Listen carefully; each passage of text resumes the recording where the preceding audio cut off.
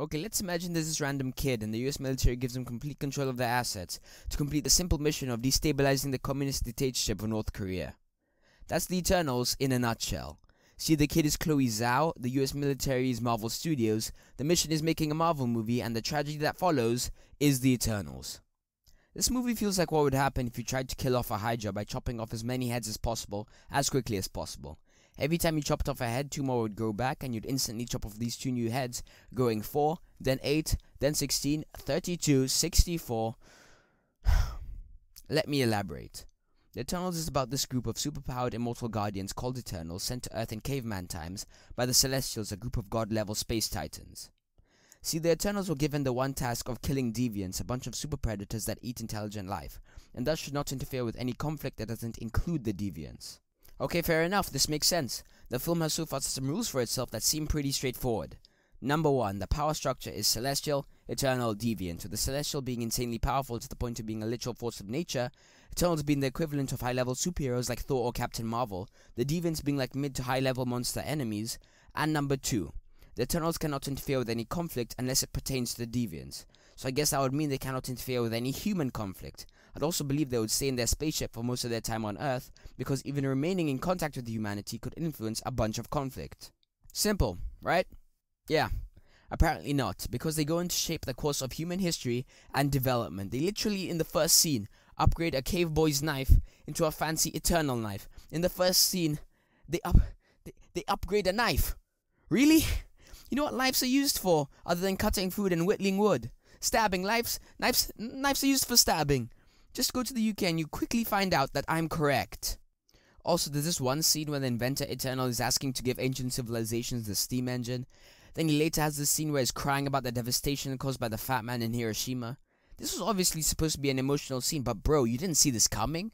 Really, in freaking 7,000 years, you never freaking wondered what would happen if people weaponized the tech you gave them. It's like giving people the ability to generate electricity and being shocked when they make a taser.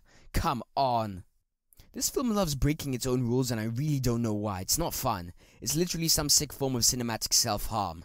In Endgame, there was a clear set of rules, for example, time travel, which is an especially difficult rule to maintain. Using this, they established the different versions of Thanos, and how the Thanos they fight in Endgame is a version who doesn't know the Avengers, and therefore has less respect for them than the Thanos from Infinity War.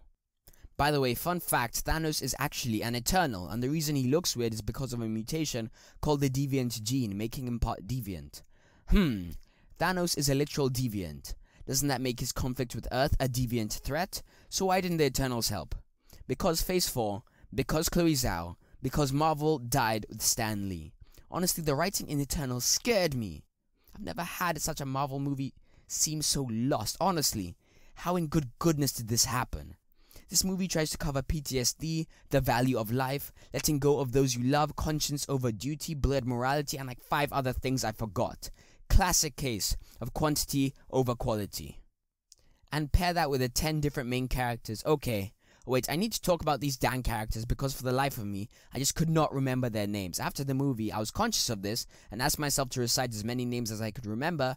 The list follows: Icarus, Athena, Sarah, Gilgamesh, Fasto, Druid, Kygar, and Sprite.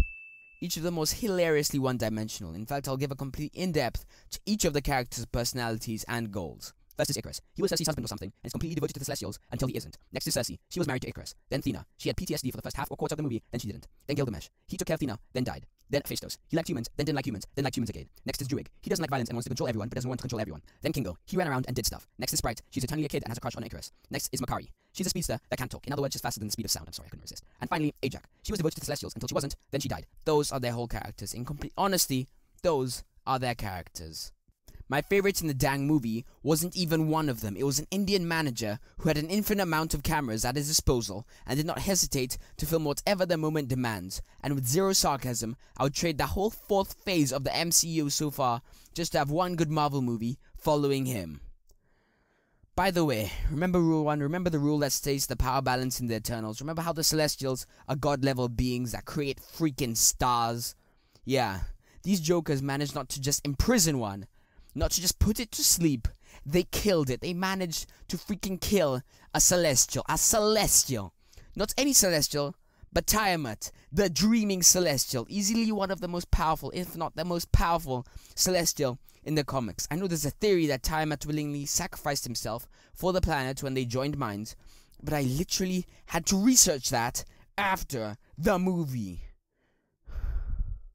I'm gonna be real, I was actually looking forward to how they're gonna stop the celestial emergence. It actually seemed like a crazy problem that would spawn a crazy cool plan, but no, she turns it into a rock. And mind you, this all spawns from a random moment in the middle of the movie where she turns a deviant into a tree, or makes like a tree grow out of a deviant. I don't even know. Am I just stupid, guys? Tell me.